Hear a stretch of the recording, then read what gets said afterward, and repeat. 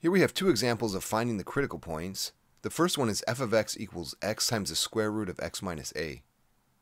So before we get too far into this, let's review what the critical points are. Okay, so when it comes to these critical points, we're looking for a point C. It has to be in the domain of f of x. That'll come into play in these exercises, in fact, at which the derivative is 0 or the derivative does not exist. Those are the two options we're looking for something to be considered a critical point. And remember that we're only looking for the x values here. So for this derivative in part A, I'm going to rewrite this first as f of x equals x times x minus a to the 1/2. Right? It's always good to get rid of those radicals, exchange them for rational exponents because it's easier to do the derivatives on those. Okay, then our derivative requires the product rule, so we can do that. A prime b plus b prime a. So a prime b is 1 times x minus a to the 1/2 plus b prime a plus 1/2 x minus a to the negative 1/2 times x. And then we want to set this equal to 0 and essentially solve it. So the calculus is done for now, but the algebra can be quite involved when it comes to the applications of derivatives. And there's a certain technique that often comes in handy when solving these kinds of equations. It'll come up again and again. You'll get to the same spot where you have these negative exponents going on, and the question is, how do you proceed algebraically from here? So here's the technique. Factor out the term with the most negative exponent. So I'll show the technique method, and then I'll show you another method using least common denominator so you can see both ways. So here we go. I'm factoring out the term with the most negative exponent. So this is this x minus a to the negative 1/2. So that's going to come out to the front. Okay, so x minus a to the negative 1/2 comes out to the front. And then what's left behind? Well, when you factor something out to the front, you're actually dividing all the terms left behind by that factor. That's what factoring out means, is you divide everything left behind by it. And when you divide by a term, you subtract the exponents. So here we have left behind the quantity x minus a to the 1/2 minus a negative 1/2, right? Because we factored out a term with negative 1/2, so we subtract that out, minus a minus 1/2. And I know that seems convoluted, but something really incredible happens. Okay, on to the other term. This whole x minus a to the 1/2 came out to the front, so we're left with simply plus x over 2 here. Okay, so this looks terrible, equals 0. And you're probably thinking, why would I ever use this method? This is the worst thing I've ever seen. Well, check this out. X minus a to the negative 1/2 is still hanging out in the front. And inside we have 1/2 minus a minus 1/2 is simply x minus a to the first power. So we have x minus a plus x over 2 equals 0, which we can further simplify down x minus a to the negative 1/2. And the second parentheses becomes, well, we have x plus x over 2, so that's 3/2 x minus a equals 0. So now we have two different factors to work with. This first one here is where f prime equals 0, and this one on the left here is where f prime does not exist, because we have our negative exponent there, which means this is actually 1 over x minus a, so this is down in the denominator. So for the equal 0 part, we have 3/2 x minus a equals 0, so that tells us 3/2 x equals a, multiplied by 2/3, x equals 2/3 a. So that's potentially a critical point. And for the does not exist side, we simply have x minus a equals 0, because that would give us 0 in the denominator, which tells us that x equals a.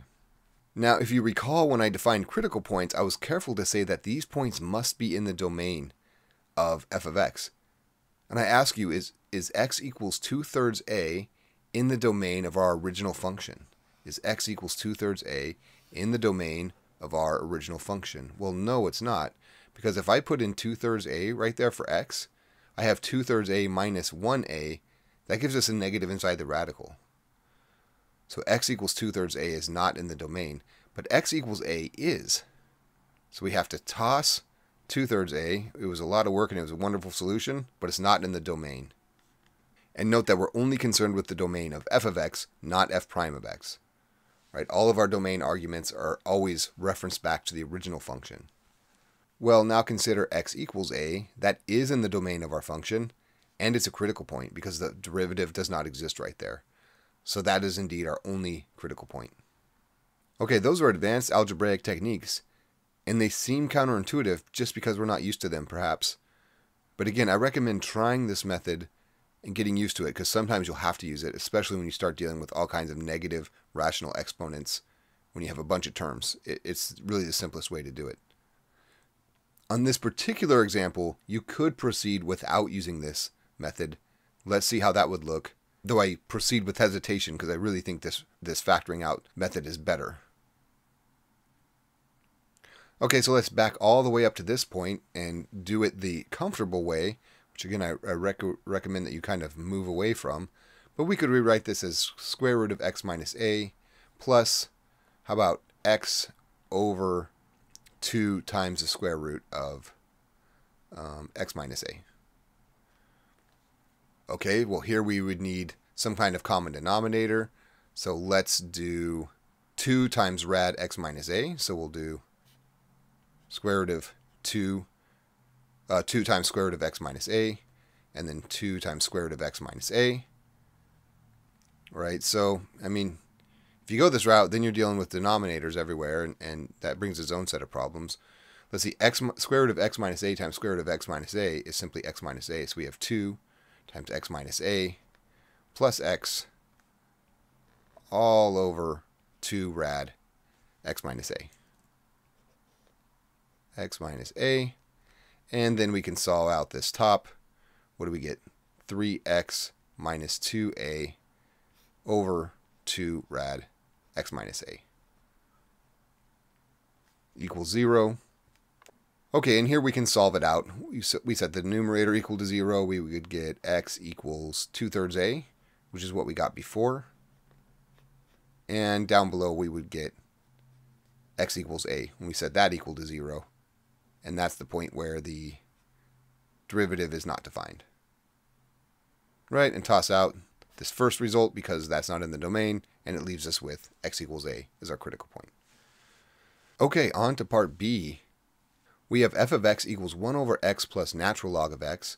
And again, I'll show both methods in this solution, the factoring out the negative exponent technique and the least common denominator technique. Okay, so let's take the derivative and see what we get. So let's see, f prime of x is, well, first note that 1 over x is actually x to the negative 1. So when we go to take that derivative, we get negative x to the negative 2 plus natural log x, which is 1 over x, which I'll write as x to the negative 1. Now we want to set this equal to 0 and find the places where it equals 0 and also the places where it does not exist. That'll give us our critical points. Okay, so using the technique that says to factor out the term with the most negative exponent. Okay, so this tells us to factor out x to the negative 2. When we do that, this whole term here comes out to the front, leaving us simply with negative 1. Plus, now we're factoring out a negative 2, so remember we subtract exponents, so that will leave us with x to the negative 1 minus a negative 2, which is simply x to the negative 1 plus 2, which is x to the 1. So look at that, plus x. So it's kind of a pain, but it's kind of cool, because you often get this really nice result left behind when you factor out all the crazy negative exponents. Okay, then we have two places here. We have our f prime equals 0 spot factor, I guess, and that's negative 1 plus x. And then this x to the negative 2, that tells us where f prime does not exist. All right, well, solving that out, we set the f prime equals 0, 1 equal to 0, so we get negative 1 plus x equals 0, or x equals 1. Let's do a quick domain check with our original function and note that x equals 1 is indeed in the domain of f of x. So this is a critical point. Okay, next we're going to look at where the derivative does not exist. So that's 1 over x squared, and we're trying to figure out where the denominator equals 0. So that just tells us that x equals 0 is where it does not exist, where the derivative does not exist. But note that x equals 0 is not in the domain. It's not in the domain of 1 over x, and it's not in the domain of natural log of x. So it's profoundly not in the domain of this function. So we ditch that solution as a critical point. Not in the domain. Okay, and finally I wanted to show you how to solve this using slightly more recognizable algebraic techniques, in case you're really just not feeling this factoring out the most negative exponent technique, though it will come in useful, I guarantee it. But here, let's solve this another way. Okay, here's our function again. F of x equals x to the negative 1 plus natural log x. Let's take our derivative. F prime of x then is, all right, negative x to the negative 2 plus the derivative of natural log x is 1 over x. We have to solve that where it's equal to 0. All right, rewriting this gives 1 over, make that negative 1 over x squared plus 1 over x equals 0. Well, we're going to need a common denominator here.